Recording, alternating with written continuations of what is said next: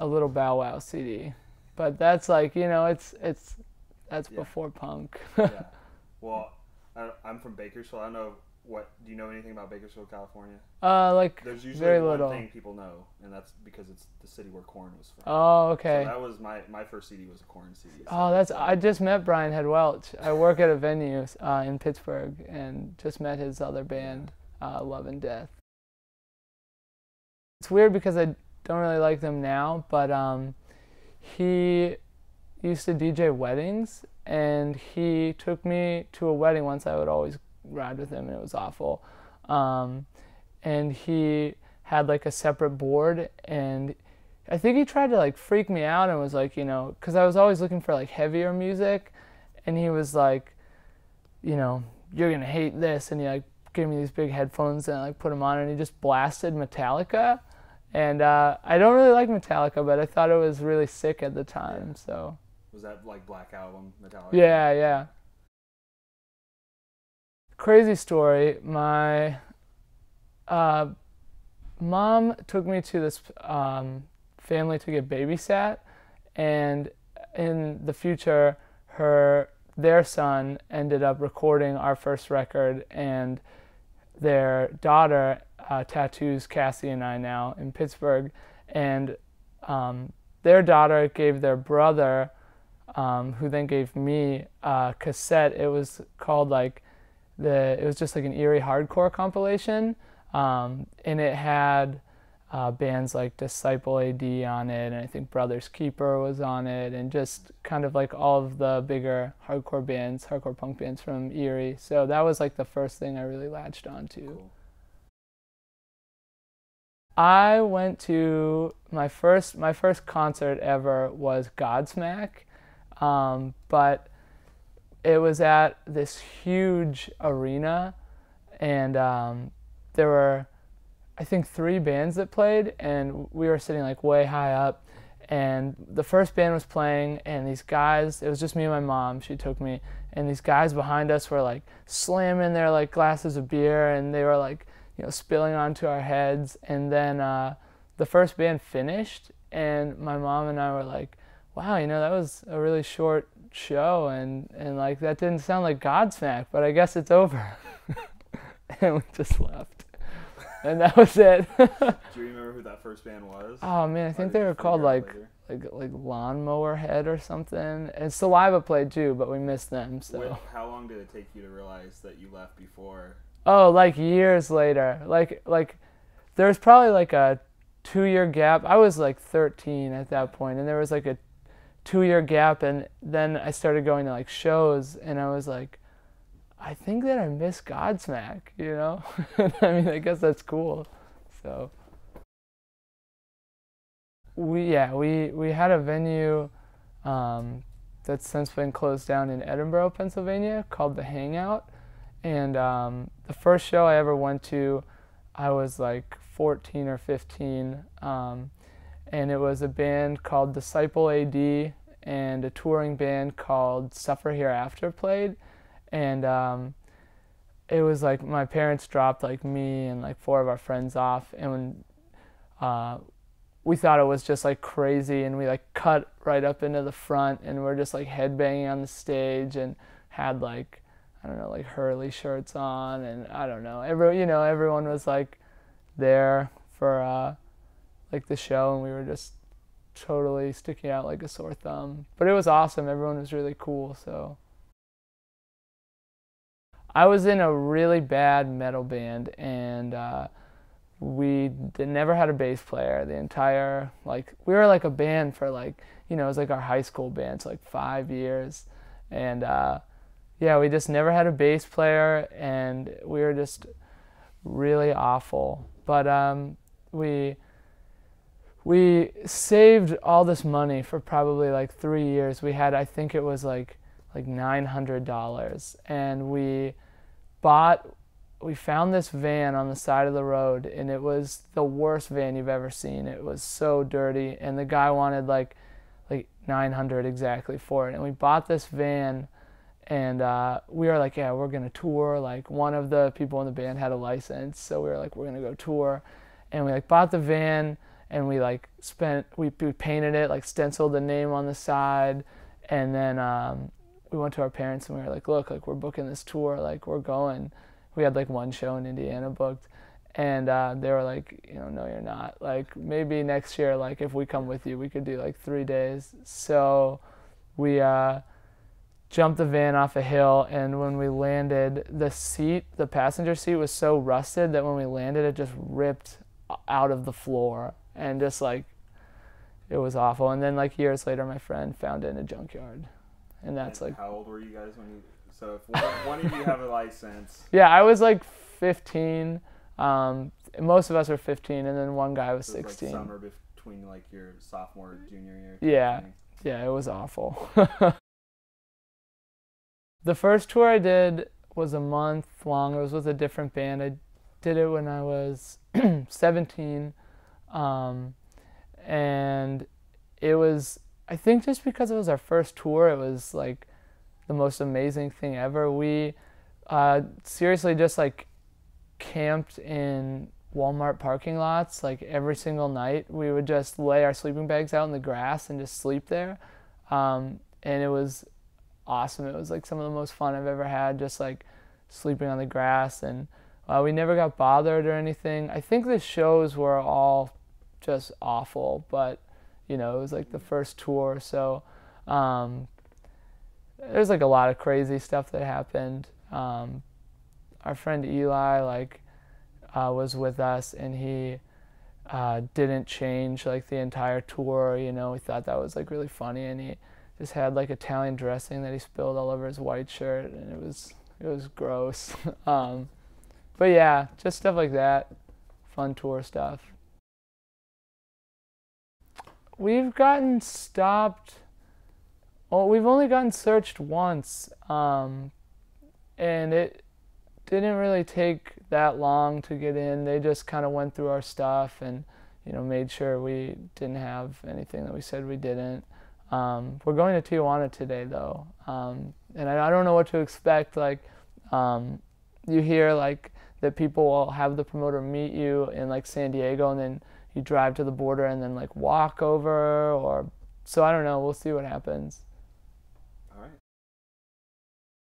I went to this record store called Brave New World in Pittsburgh, and it was like, I don't know, it was like punk, and they had like a reggae section. It was like, I don't know, it was a cool record store, and I was just like searching around, and I found this live Germs record, and I didn't really listen to the Germs, but it looked punk as fuck, and I was like, yeah. So I picked it up, and yeah, I listened to it quite a bit. I'm like the youngest of 4, so like by the time I was like, you know, growing up, my parents were like a little older. They're not super old, but like a little older. And we grew up in like a Christian home that wasn't super music oriented. So my mom's favorite like music thing is like Michael Bolton. And I didn't really latch onto Michael Bolton, but I could sing you everything. Yeah. I had that same thing. There's this random country singer named John Barry. Yeah. My mom loved him. And like never listened to him on my own. Mm-hmm.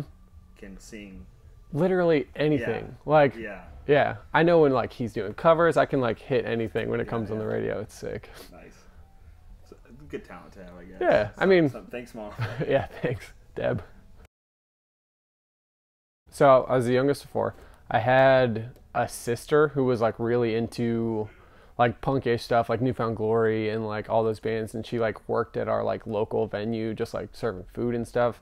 So I was at like countless shows with her that like are all interchangeable. Literally could have been like any ska band or any like weird suburban pop punk band. Like a exchange of 2 or 3 local bands that would play every show. Yeah, exactly. So I don't really remember specifics, but like my parents always just like would take us to this weird suburban venue where there's all these like, you know, like goth kids in parachute pants like hanging out, and just like drop us off and be like, all right, see you later. So they like didn't really take us to very many shows to like hang out and be at, but they would drop us off everywhere. I went to like Warped Tour in 2003 that they dropped me off and got like kicked in the head during Good Charlotte. It was hard pit. But yeah, nothing like that they really hung out at. I don't remember my first one, but I remember like at that local venue, like stage diving for probably this band called Distorted Penguins, who were like this ska band, like the shit ska band, you know? And I'm like I did a stage dive, and it's like pretty insane jumping onto a bunch of people. And this one guy like grabbed my like hood and tried to like pull me down like by my hood. It was a mess. I didn't stage dive much after that. One that I like that was my own and not my sister's that I really started following was actually there was two split offs of the band Osrotten. There was Costa Christ and Behind Enemy Lines, and like they had an interchangeable guitar player, and like they're just like one was the metal influence and one was like the punk hardcore influence, and literally Costa Christ played like 3 times a week, and I was at every show doing like circle pitting and like singing along at everyone. Generalities are fine. Yeah, I'll tell you a little bit. It was a street punk band. I played drums in it. I remember we were like notorious for like being this like fucked up street punk band that always played with metalcore bands, like because we just grew up in a suburb and had a bunch of metalcore friends, so we would like show up and definitely be like the odd people out and like the ones who were like outside being like idiots and like I don't know, being loud. And like I remember almost getting into fights with like hardcore kids in this like scene in Altoona. Like the singer of my band, like someone tried to like spin kick him or something, and he like caught his foot and was like meant to like say this while the band was playing, but the band just ended and he was like, "I'm gonna rip your fucking head off."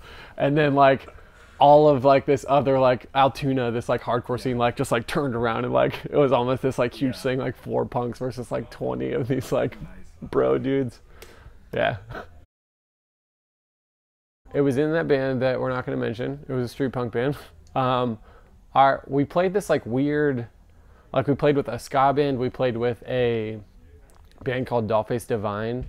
They were like, I don't know, they were poppy, but they were also like dark and wore makeup and stuff. And I remember like we played last. We had like a bunch of friends. I don't even know how we got on that show.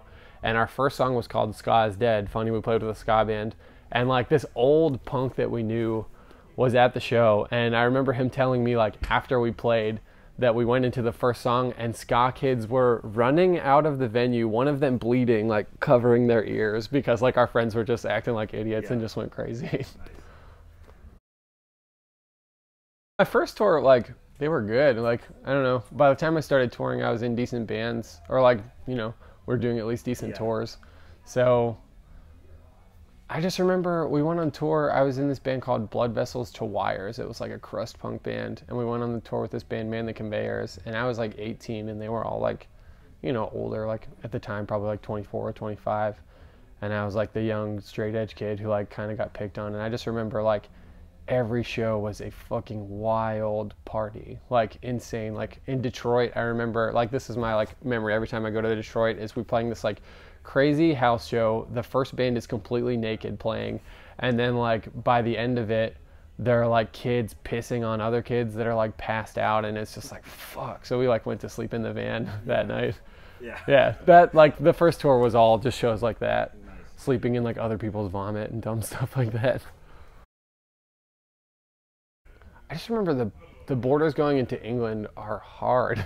They really want to make sure that you're spending money, and like really like they're just asking you all kinds of questions, and we're all like really sweating it because we're trying to sneak across, like not as a band, like as just college buddies. And it's like if he would have asked one more question, I think our like good friend Tanner would have broke, and like it would have been a total mess. So just sweating, a lot of sweat crossing the borders.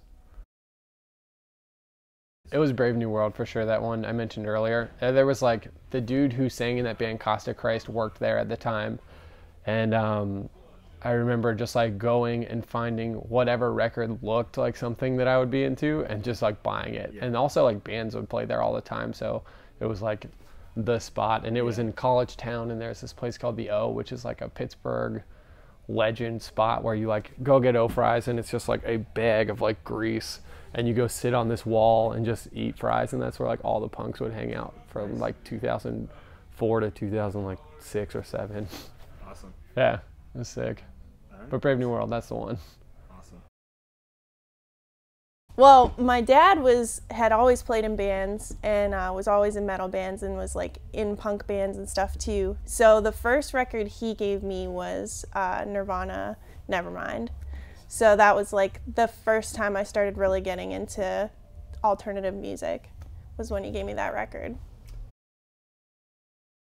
I was like super into like Marilyn Manson and like all that kind of stuff growing up, and then when I started going to shows, I was mainly just into the local bands, really. Well, most of the concerts I went to growing up was with my dad. My dad took me to like every concert. He took me to every Ozfest and like all kinds of stuff. I've probably seen Iron Maiden like 6 times with him, which was awesome.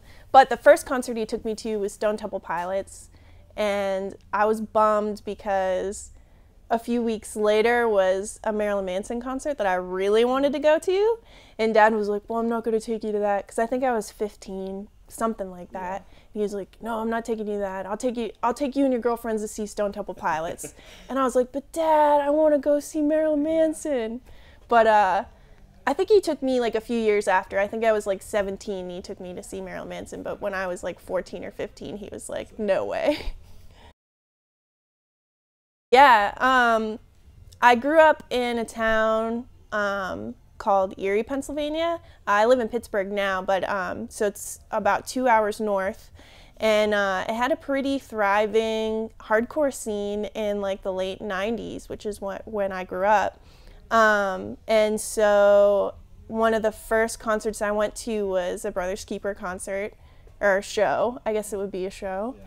Yeah. And yeah, it like totally changed my life, because I was just hanging out at the mall one day. Some kid gave me a flyer. He was like, you should go to this show. It sounds just like that. I think I was probably wearing a Marilyn Manson shirt.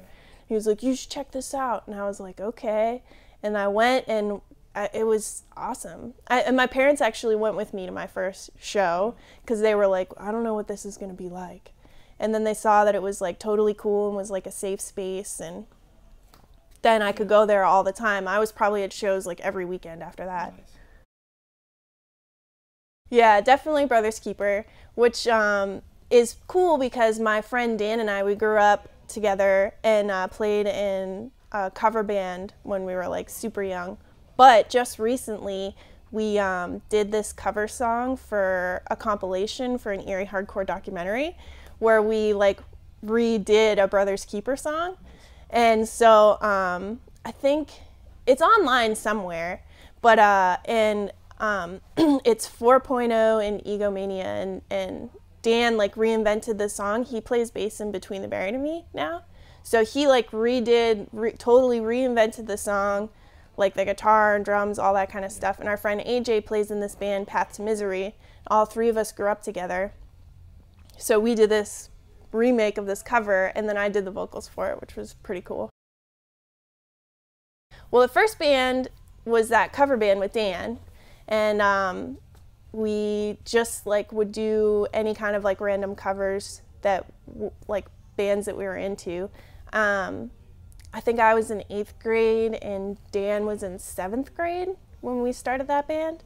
And then after that in high school, I like was in this more like goth metal band called Zabalba, which there's a new Zabalba.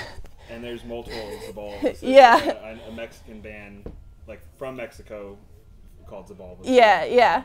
Yeah. So that was my first band. I must have been 16. I sang for that band. Nice. Yeah. What was the first band that you kind of played bass or guitar or anything? The cover band with Dan. Okay. It was called Ground Zero. And we played like our local schools, talent show and like, stuff like that. That was pretty fun. Do you remember the first show from that cover band, the first show you played? Yeah, it was definitely that a talent show at our school, which I think Dan and I helped organize for something. I think just because we wanted to have a talent show because our school didn't have one. Yeah, so we could play it, yeah. So that was pretty cool. And then after that, when Zabalba started playing shows, my dad actually would book our shows for us, and he would bring in these other weird bands from other cities and stuff, and actually book entire shows for us to play, because my band was a little bit different than the hardcore scene that we were growing up in.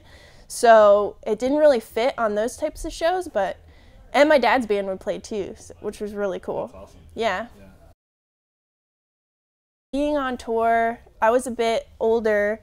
I had graduated college and was like, my teacher was like, "What are you going to do with yourself?" And I was like, "I'm going to start a band." And so like a year later, Anthony and I had started the band, and we were like, we're going to go on tour. And I just remember just every day just being like an awesome adventure. And I don't know if I have any like specific memories. I just remember it just being life-changing. Yeah. It's something that you want to do all the time. Yeah. As much as possible. Growing up, my friend Eric, who was in Brothers Keeper, he ran, I think it was a record label too, called Surprise Attack. And then he had a record store, and then the record store was part of a tattoo shop. So the record store was in the front and the tattoo shop was in the back. So one of my like first jobs, Eric hired me on to like work in the record store, which was basically just like hang out at the desk and sell records. But they had just opened, so he really didn't have the money to pay me. So instead of getting paid, I would just get free tattoos, which was pretty awesome. Yeah. And I must have been I might have only been 17, maybe close to turning 18. But it was pretty awesome. Do you remember your first tattoo, or which one? Yeah. Is it something that's you're not too happy with now, or is it Oh no, I love my first tattoo. It's on my back, so you can't really see it, and I was definitely 17, and my mom definitely had to sign for it, and I definitely got it there for free for working. Yeah. It's a straight edge tattoo on my back. It's just like, X's and that kind of thing. So yeah, I'm still straight edge, still believe it. So. It was, I could tell you like my first like cool record, one that like stands out, like my first record. Well, the non-cool ones are funner. Then the next one is first punk hardcore record. Okay, so. Fair enough. I will probably say legitimately, like my family, like I grew up in a musical family, so my dad's a musician. He whatever, took us through his shows and whatnot. But it was probably like Disney sing-along tunes, I'm sure, like, because we were really into them as kids. Like, I knew pretty much all the words to most of them. And I remember the one was like, it was like the Goofy movie sing-along tune, so that's definitely probably what it was. What was that song? The song at the end, is that the one? Yeah. It was like I don't remember. Power something? Yeah. It was like a Michael Jackson sort of like, rip off, yeah. sure.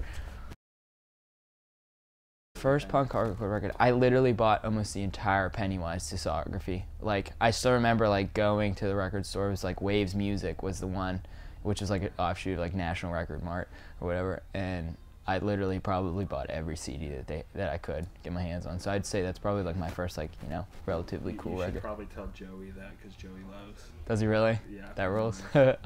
Yeah. For sure, it was like my dad. Like, we grew up going to his shows. He played like folk music, and I was probably a baby going to his shows, because he used to tour like on the weekends. And then he would go to school like whenever I was like a really little kid, so it was definitely like one of his, for sure. So it was definitely like a Warped Tour. I remember like I went with like my friend's older sisters, and they were like probably 19 or 20 at the time, and I was probably like 12 or 13. And I remember like vividly them like being completely intoxicated and me being terrified to like get in the, because I was like a responsible kid aside from like this situation. But Bad Religion was definitely like the band that I was going to see at the time, for sure. Absolutely. At the time, like the Berlin Project was a big band in Pittsburgh, and they kind of like branched out and they're just like a punk band from the area, and I was like super into them. That was like the first like probably local band I was really into. I played in like an indie rock band with my friends, who coincidentally I like ceased to speak to like shortly after. We played like a few shows, and it just was like disaster. So yeah.